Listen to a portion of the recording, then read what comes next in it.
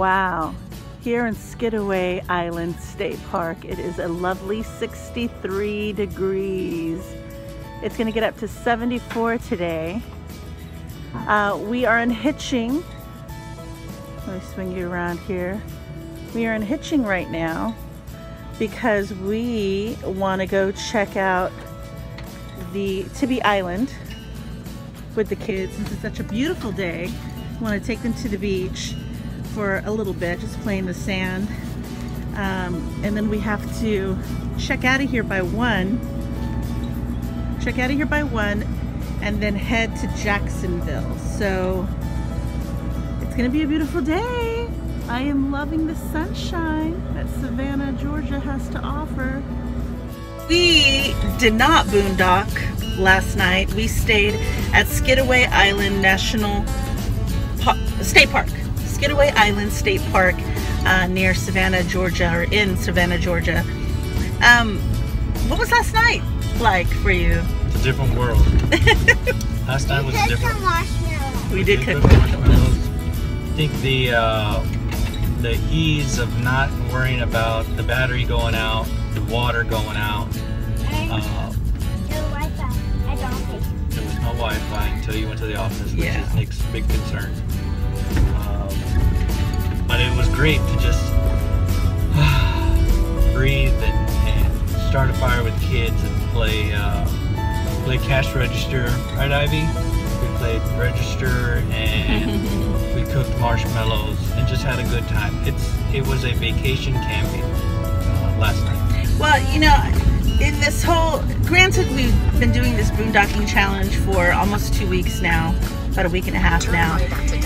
And at the end of the day, we probably only boondocked a week out of that week and a half because of, you know, the houses and situation. But when we have boondocked, it's been like camping in your vehicle. Glorious tent. It's like a metal tent, like not even a glorious tent, because honestly when we boondock and if we're staying one night, even if it's at the Flying J or Cabela's, well, Cabela's we put up our table and whatnot, but like our TVs don't go up because we don't have electricity, and so they're laying down on our couch. They're laying down on our couch, so our couch isn't being used, so we literally only use the table if we put it up and our bed to sleep in. So it's not even really utilizing our RV like a home, like the way we've been living in it. And so when we hook up like this, we're able to open up all the slides and to put the TVs up and plug them in. The kids can take out their toys and turn on the lights in their rooms, and we can actually function in our RV the way that we've been intending to. And I think all of it has to do with not having a generator. Like if we boondock, I like the idea of boondocking in the sense of we're not going from RV park to RV park to RV park. Now we're staying at national parks and state parks and, you know, off the grid places. So that's neat, but I don't really like the camping in our car, feeling homeless, trying to find a way to find water so we can take a bath. Let's get jugs of water so we can brush our teeth. That part's the not so cool part for me. Yeah, but I think the reason we call it a challenge is to find out exactly what we need to actually sustain that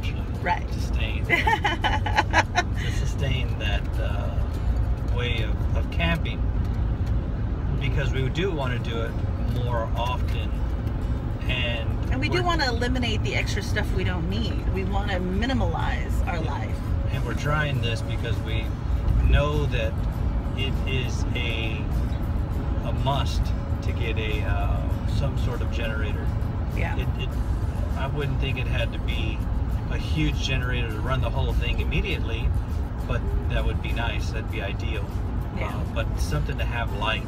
It's a big challenge to cook dinner, get dressed, military bath with a sponge and a sink and a bucket of water with one flashlight or 2 flashlights. Right, it's not ideal. It's not ideal. And the only reason we're doing it flashlights is because we don't want to wear out the battery.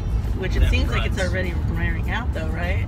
Yeah, that runs our refrigerator and smoke alarms and carbon monoxide alarms and stuff. So we wanted to save that battery for more important things. So it's a learning experience. We knew that this boondocking challenge would be a challenge. And I think our adventurous side had come out.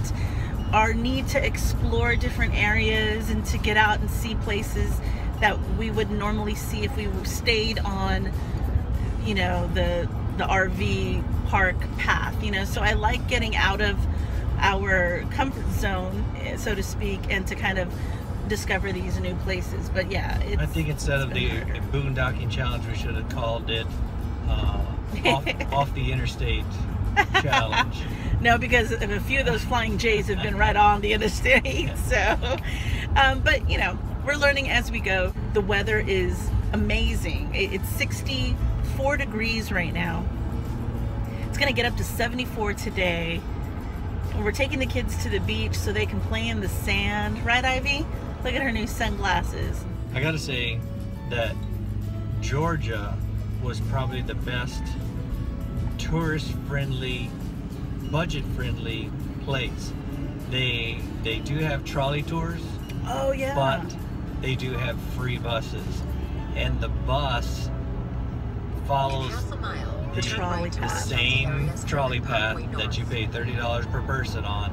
Yeah. The only thing is they do not tell you what is what, which is okay for us because we walked that whole city and enjoyed what we wanted to enjoy without somebody saying, oh, go look this, go look at that. We found it on the exact same trolley tour map and skipped what we wanted to skip and saw what we wanted to see. That was nice. If they have that in every city, that's something that we would definitely take advantage Absolutely. of. The hop on, hop off, free bus situation.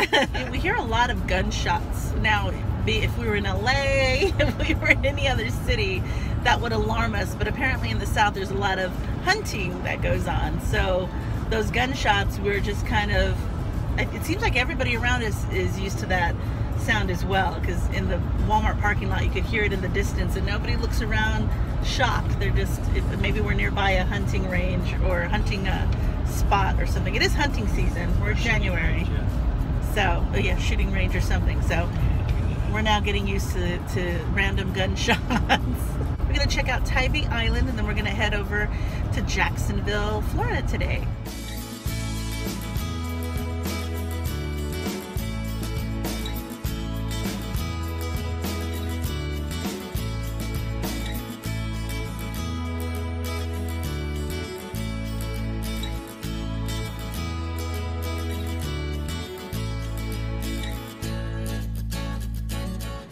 I feel like we are in Gilligan's Island, like a deserted island with this beautiful swing that happened to be right there. Bless you, my love. The weather is perfection. Oh, the water looks beautiful. This is the Atlantic Ocean. These houses. Oh. I love my life.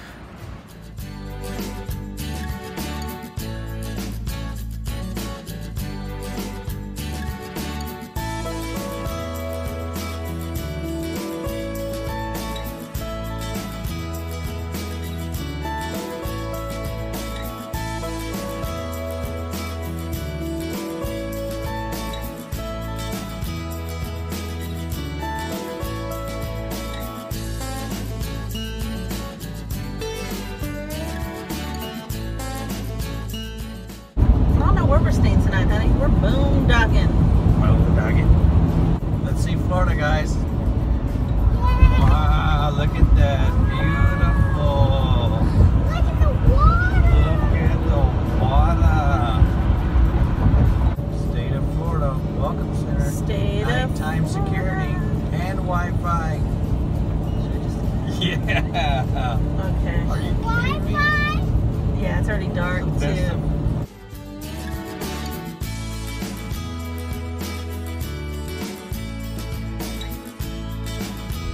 If you like our videos, please give us a big thumbs up and subscribe to our channel and leave us a comment. We love hearing from you. follow our videos on Facebook, Twitter, and Instagram. Lights, camper, action!